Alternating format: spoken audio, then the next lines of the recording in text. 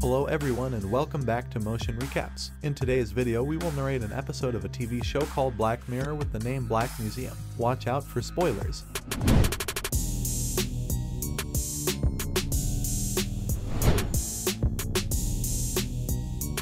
A woman named Nish is singing while driving through the scorched landscape. Her car runs out of battery power, and she stops at a gas station to recharge it. She has 3 hours of spare time until the battery fully charges. While she's waiting, Nish meanders over to the nearby structure, the Black Museum. The sign on the outside indicates tours won't begin until 11. At last, Nish is led inside by the owner of the museum, an American man named Rollo Haynes. The museum's decor is kind of like a freak show meets vampire lair. Rollo says more people will be coming for the tour, but we know that's not true because the highway is empty. Rollo warns her that AC is broken, but Nish wants to kill time anyway. Rollo runs Nish through a checkup, and she starts asking questions about her. She tells him that she is from Britain, it's her father's birthday soon, and he lives nearby, so she came to visit him. He then explains to her that this is his museum of crime and that he started working here after he lost his job at a technology company. Nish is curiously walking around, and we can see a few references from later episodes. There is a costume from the White Bear episode and Delai's cloning device from Uscallister. One of the artifacts catches Nish's attention. It's some kind of brain net thing, and Rollo explains to her that it's called Dawson's sympathetic diagnoser and that he was working with it back in the days when he was in medical technology. Rollo explains that his company gave free insurance to their clients, but clients needed to take part in testing out the company's products. Typical shady things that go wrong sometimes. Rollo needed a recruit to try out his department's newest invention, and then he chose Dr. Dawson. He called Dawson for a meeting in 4 Eyes, and then he showed him an interesting device. Rollo explains to Dawson that the device is some kind of brain transmitter. Rollo then explains that one person needs to have a transmitter, while the other one needs to have a receiver. That way, the brains would connect. They tried a device on 2 rats, and the result was that rats shared physical sensations. When one got burned, the other one felt the pain, but he didn't receive any physical damage. Rollo then tells Dawson that he can use this device to help other people if he plants a receiver in him. If a patient comes in and he is unable to explain what's wrong with him, Dawson can put a transmitter on him, and he can feel what the patient is feeling. That way, he will figure out what's wrong immediately. Dawson is blown away by the device, and he gets the receiver planted in his brain immediately. Rollo puts a transmitter on Dawson's wife, and when he stabs her in the palm, Dawson feels that too. After that, Dawson used a device frequently to help other people. He could feel their pain, but without any damage to his body. Then, he would create a catalog of what every single kind of illness feels like. This is appendicitis. This is melanoma. He'd feel the precise pain without any of the repercussions. However, Dawson brought it on a whole new level. He used the device on his wife while they were having sex, and that way, he could feel her physical sensations during it and have an orgasm too. He was feeling the ultimate sensation. To his surprise, everything changed when he tried to use the device on one patient. Dawson couldn't figure out what was wrong with the patient. The patient died, and Dawson died with him. However, unlike his patient, Dawson came back from the grim pause of death.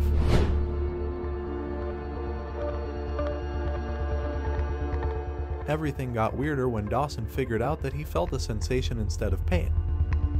While he was connected to his patients, he felt like he was having sex because the pain felt so good to him.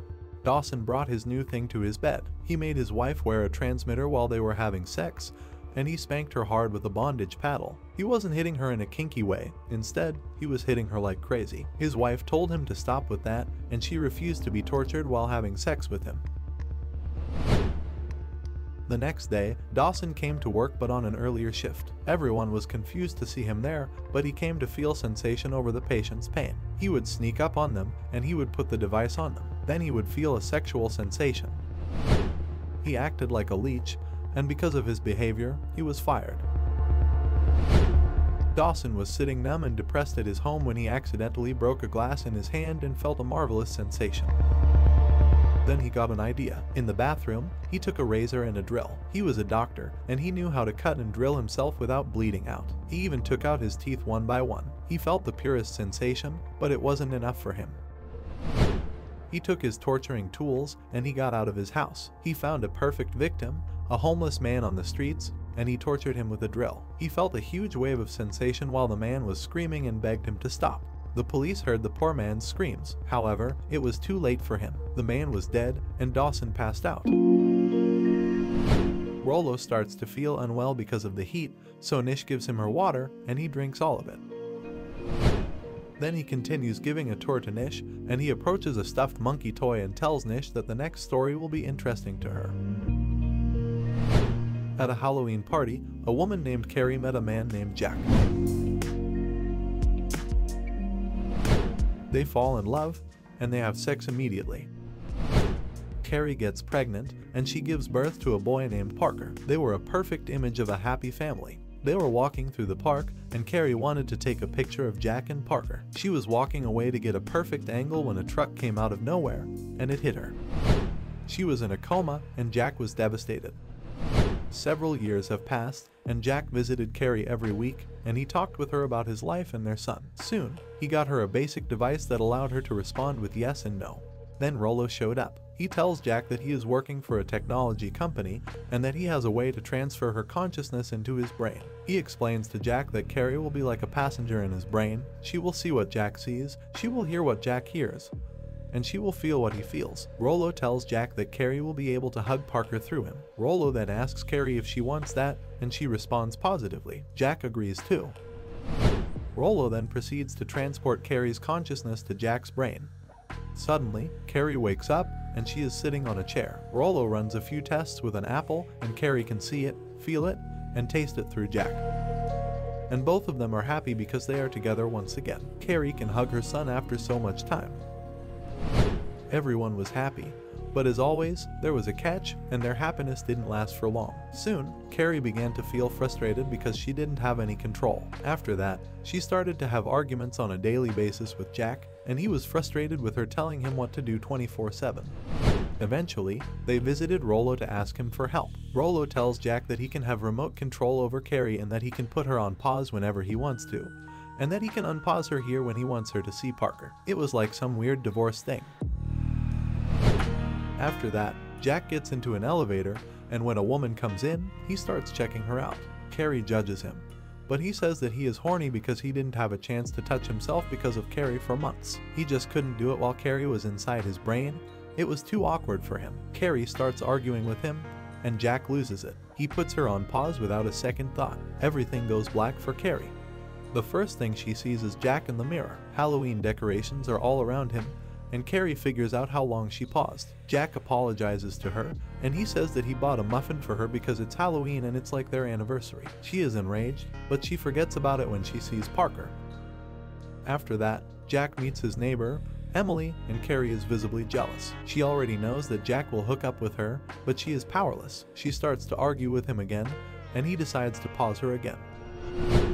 After some time passes, Jack and Emily start to live together, and Parker accepts Emily pretty well. However, Carrie can't stand her. Emily is not much better, but somehow everyone manages to get things working well. Emily, Jack, and Carrie pay a visit to Rollo. Jack doesn't want to delete Carrie's consciousness. Rollo gives him the advice to transfer her mind into a stuffed toy, and then they will give it to Parker. Jack agrees, and Carrie's mind is transported. She wakes up when Parker gets a monkey toy from the box. Carrie figures out that she isn't in Jack's body anymore. She can only communicate with two phrases. One is "monkey loves you," which means yes, and the other one is "monkey needs a hug," which means no. When Carrie realized her ability to communicate was so limited, she freaked out. She started pressing both of the buttons rapidly. Emily pinned the monkey to the wall and told Carrie to quit it. Poor Carrie. Parker liked this monkey for a while, but not for long enough. After a while, the monkey was discarded, and Carrie was trapped there forever. Rollo explains to Nish that deleting Carrie's continues was illegal because it would technically be murder, and she is now trapped in this toy for eternity. Nish takes a monkey toy, and the monkey says, "Monkey needs a hug." Rollo explains to Nish that he lost his job at the company because of that case. Rollo brings her to the next exhibition. Both of them are slowly walking towards the red curtains. Rollo removes them, and Nish sees a Rollogram of a man sitting in a prison cell. There is a visible shock on her face. Rollo tells her that the man's name is Clayton. Back in the day, he murdered a weather report girl, and this Rollogram is his consciousness. Clayton's consciousness can walk around a glass cell in which he is trapped. Rollo then tells a story about how he found Clayton and how he trapped him in this glass box, in which he will be stuck forever. Clayton was innocent, but no one believed him, and an electric chair was waiting for him. Rollo came to visit him. He introduces himself as a guy who works for technology. Rollo had different plans for Clayton. He gave him a proposal. If Clayton gets sent to the electric chair, Rollo will extract his consciousness on one chip. Clayton refuses immediately, but Rollo tells him that he will pay nicely to Clayton's family. Clayton agrees. Later, he tells that to his wife Angelica, but she doesn't like that idea, and she tells Clayton that Rollo will trap his soul, but Clayton doesn't listen to her, and he says that he wants to help his family. Soon, the execution day came. Before execution, Rollo puts a device on Clayton that will download his consciousness. They execute him, and Rollo takes the device with him back to the Black Museum. He just opened it, and he needed something really special for new visitors. He uploaded Clayton's consciousness into the cell. Clayton could see, feel, hear everything. He was fully conscious and aware. However, he didn't have any idea about Rollo's evil plans. He made an exhibition out of Clayton where visitors could execute him. Visitors were really into torturing and killing Clayton. They were enjoying every note of Clayton's desperate screams. He even made little holographic amulets with Clayton's face full of agony on them, and then he was selling those amulets as souvenirs. However, as time passed, visitors lost interest in Rollo's grotesque exhibition. Only a few of them were still enjoying it, mostly perverts who got sexually aroused while watching people in great pain. Rollo finishes his story, and Nish is visibly shaken. Suddenly, Rollo starts to cough like crazy, and his face turns red, and soon he starts to choke. Nish tells him that he is a terrible person and that he is a monster. She reveals that she is Clayton's daughter. She gets closer to Clayton, and he barely recognizes her. Nish then tells Rollo that Clayton's wife, Angelica, was in the museum once. She saw her poor husband being executed over and over again, and she decided to take her life away. Rollo is powerless, and he tries to say something to Nish while he is battling for breath. Nish reveals that she poisoned him. She takes out the device that Rollo used on Carrie to transfer her consciousness into Jack's brain. Nish downloads Rollo's consciousness, and then she transfers it into Clayton's virtual mind. Rollo wakes up, and he sees Nish sitting with the monkey toy. He insults her and yells at her, but in vain, she cannot hear him. He is powerless now, and Nish is in charge of his fate. Nish then tells him that he will pay for all of the bad things he has done, and she electrocutes Clayton for the one last time, ending his misery and punishing Rollo by giving him eternal torture. As a souvenir, Nish gets an amulet with Rollo's face. She leaves the museum with Carrie. She gets a card out of AC, and we learn that she hacked it. Then she enters her car, and she puts Carrie down on a passenger seat.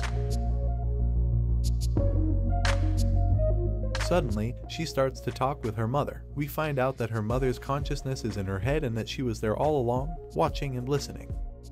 The mother acknowledges Nish's good work. She is proud of her daughter. Nish drives away while the museum is burning to the background.